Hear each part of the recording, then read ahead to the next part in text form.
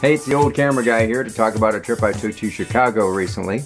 I try to make Chicago once a year if I can, and these last few years I've tried to make more of an effort to try to visit some different neighborhoods and see some things I haven't seen before. And this year I had my sights set on the Pilsen neighborhood.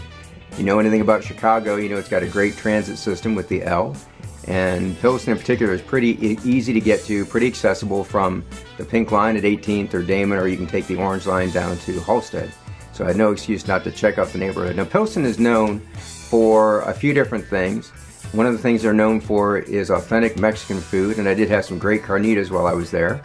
And another thing they have there is the National Museum of Mexican Art, which has a lot of great free exhibits year-round, and a really cool gift shop too. But not all the art in Pilsen is on the walls of the museum.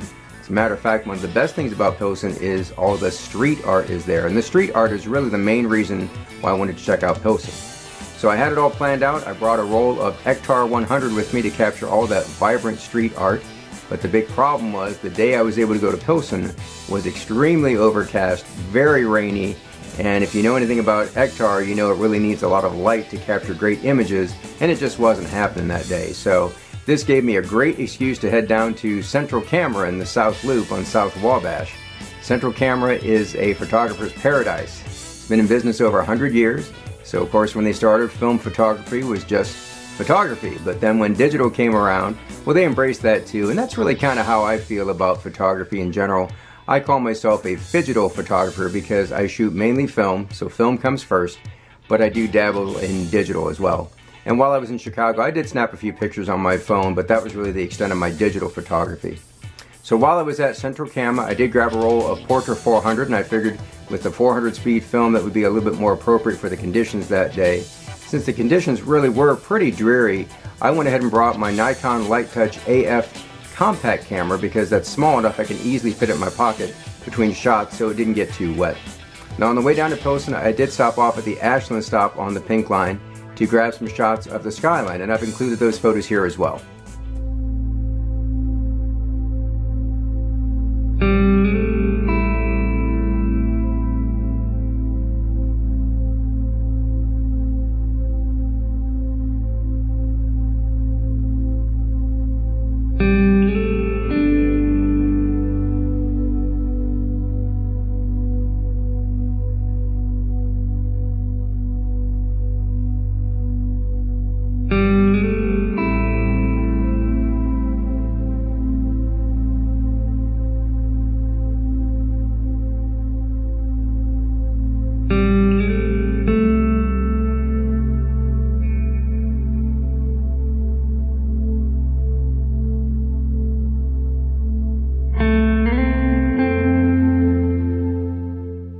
So, if you get a chance to get to Chicago, my suggestion is to get out and explore some of the different neighborhoods.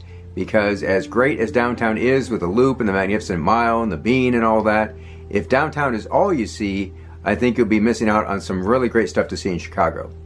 If you like what you saw here today, give it a big thumbs up down below and subscribe to this channel. You can find me on Flickr, Instagram, and Tumblr as The Old Camera Guy, all one word. And as always, do some good, have some fun, and shoot some film.